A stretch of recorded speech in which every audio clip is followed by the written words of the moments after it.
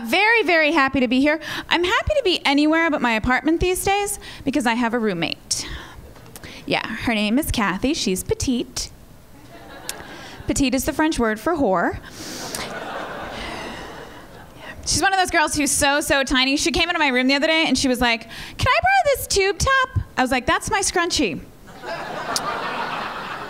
thanks for making me feel like a behemoth.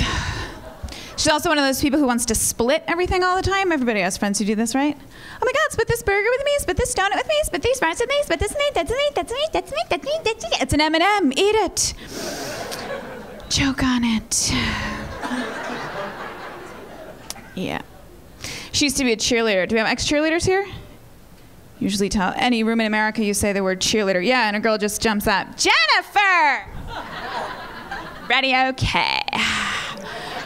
I love cheerleaders. There's like a spectrum of cheerleaders in the world. They're the cheerleaders at one end of the spectrum who are like, "Yeah, rah, go team go, win the game, touch my boobs."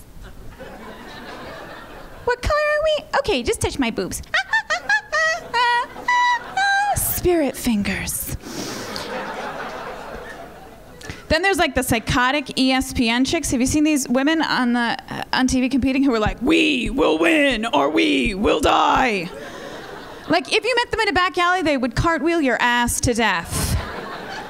I was watching the national cheerleading competition. There's this team that wins every year, the Kentucky Wildcats, right? There's this other team coming up through the ranks, looks like they're actually gonna win, till during the big routine, this one chick goes flipping in the air, and on her way back down, she knocks into this dude's elbow and knocks her 2 front teeth clear out of her head and keeps cheering. Yeah, by the end, she looks like she's doing the Monster Mash. There's blood. She's like, "Go team, go!" And the sportscasters who are so bummed they got stuck with the cheerleaders because they wanted football, basketball, are so psyched that something has actually gone wrong.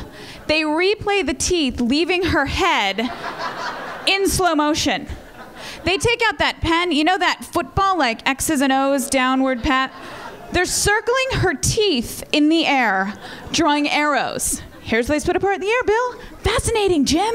Let's see it again. Then they interview this girl's teammates afterwards, and are they supportive? They're like, "Yeah, we totally would have won if Becky hadn't gotten her front teeth knocked out during the double super flip. She's a total spaz." Meanwhile, Becky's off to the side holding a bloody towel to her mouth like, "I'm sorry. I did the best I could. I need a dentist. Someone touch my boobs."